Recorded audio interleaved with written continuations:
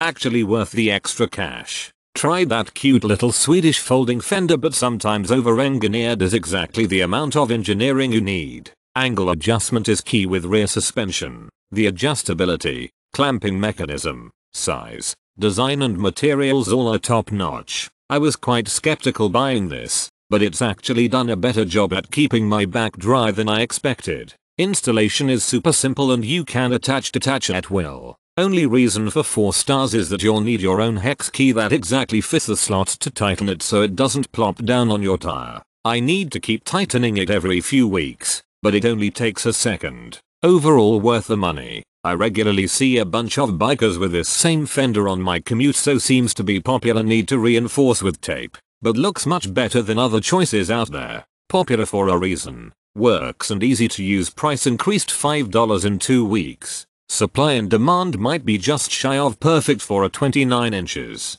Not sure how much fender you want hanging out the back, but this is about as far as I will go. I got the white fender to match with my white bike. I like how it matches, but when I bike in the rain it tends to get quite dirty. I might consider getting the black one if I was going to buy it again. It is fast to put on or take off and doesn't move around. It definitely stops water from splashing up from the tire, but I don't think it works quite as well as a fender that is designed to be closer to the wheel, since rain can splash a bit around the side in heavy rain. But in heavy rain you are already getting so wet it doesn't make much difference.